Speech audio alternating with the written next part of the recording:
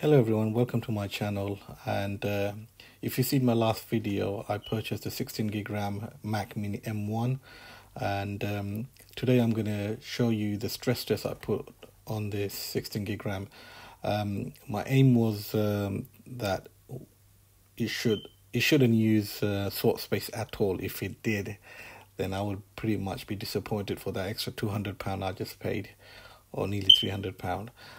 The whole point was to get the 16 gig RAM Mac Mini so that it doesn't need to use swap space, and obviously have enough RAM for it to use and process or deal with any kind of stress that a user can place on it. And so what I'm going to do is load up lots of applications and lots of YouTube videos, 4K videos, 8K videos, and run Final Cut Pro and also LumaFusion in the background.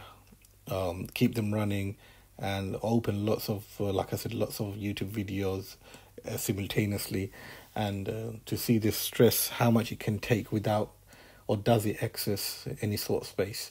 Like I said, ideally I don't want it to do that. The whole point of a 16 gig RAM is to give itself enough to breathe, basically. So the problem is with these machines is that you cannot upgrade in future. So if you bought an 8 gig model, you have to be careful. It depends on your workload. If you are a heavy user, then you need to think about this beforehand. So hopefully this helps you make a better decision. I mean, it certainly helped me make a decision when I purchased it. I viewed lots of YouTube videos, done lots of research, seen what the other guys have done and said, and definitely wanted to stay away from the 8 gig model, though it's financially quite attractive. $699 for 8 gig RAM Mac Mini. However, as I said, you can't upgrade in future, and if your intention is that you're going to be using it quite a lot, heavy task, and your task will obviously get bigger, and you'll have more workload, then it's something you need to be thinking ahead.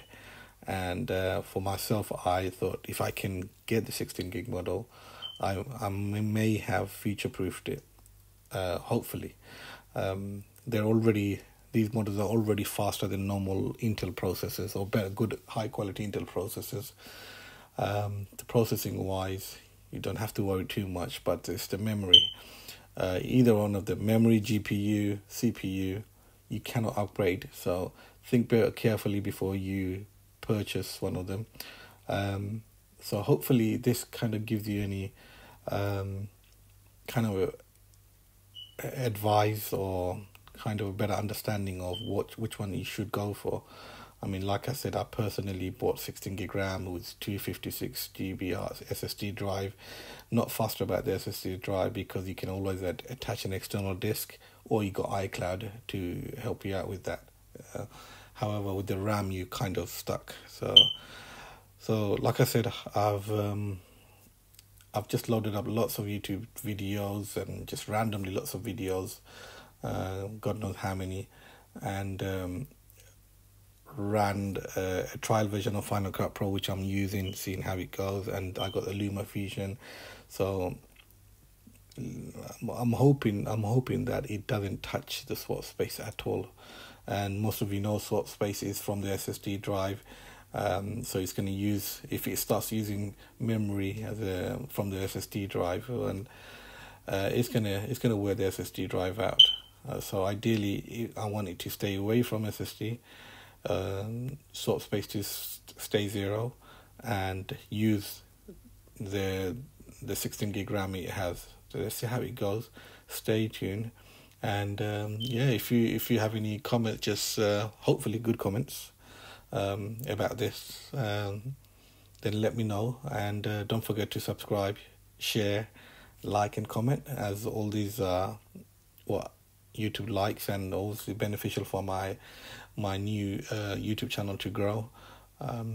So without talking too much, and I think you should really don't need to watch all of it because it's just that long video. I was just trying to stress it out much as possible, long as it took. So I just don't think you need to see all of it. You can skip it and maybe look at the last part as well after a good 4 or 5 minutes. So far, you're already listening to me. So in the middle, you can just ignore them or just skip past them, and just go at the end or something. Ideally, looking at it, it is going up without touching the sort space. So let's see what happens.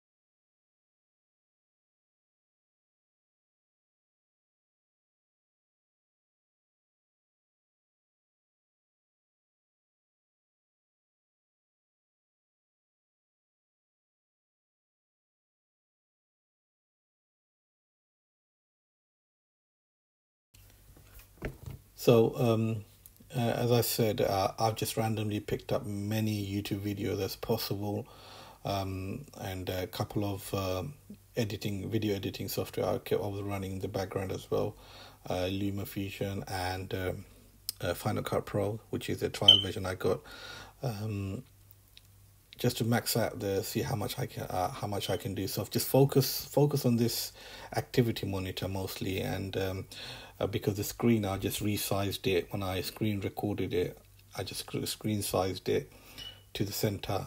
I just don't see any necessary reason or need for the full screen, because the focus is on this part, where the physical memory, just the total physical memory available, and how much is it being used, and whether swap space is used. So as we can see, it's hitting around 12 gigs so far. Cache files just under 4 gig. However, so far so good. 0 swaps used, and that's what it's supposed to do. In my opinion, I did not want it to touch anything to do with this SSD when it comes to the memory. Use what you have basically, and 16 gig are plenty to breathe for the system to use. So far it's looking good. Let's see what happens, and just ignore the screen in terms of size. I deliberately resized it when I done the screen recording, to minimize the view and focus into this particular part, the activity monitor, because that's where we are interested in. The rest I've just explained to you. I got God knows how many, 10, 15, 20 maybe YouTube videos running, and most of the applications on this Mac Mini, just started them up, even though I haven't even used them. We'll see what happens. As you can see, it's gone up to 12 gig already, and so far, yeah. Let's see what happens, if it goes up or if it uses swap space or anything like that.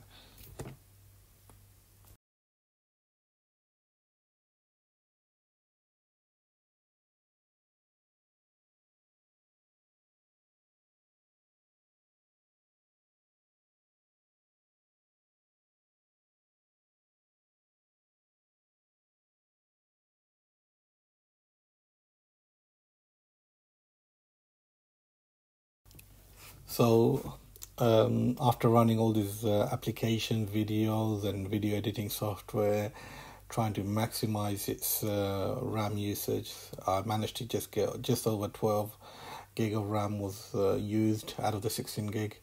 And most importantly for me, which made me happy, is it didn't touch the swap space. No swap space used. So I'm very happy with that. I think it done brilliant, and I'm really happy the fact that whatever I paid, it made sense now. And I hope I really future proofed it, and yeah, so the 16 gig is it's just plenty for the system to use and work on. So I think it's if it's one upgrade you're gonna do, is just make sure you do the RAM. I think it's worth it. Um, like I said, SSD, you shouldn't really bother with that. You got external SSDs, you got iCloud, and you obviously get some to over just over 200 gig SSD you get with it yourself on the drive.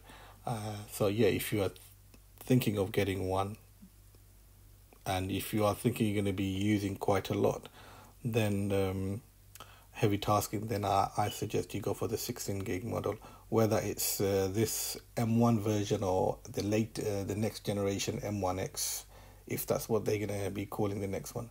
I think it's always best to go for that 16 gig, since the main limitation is you cannot upgrade.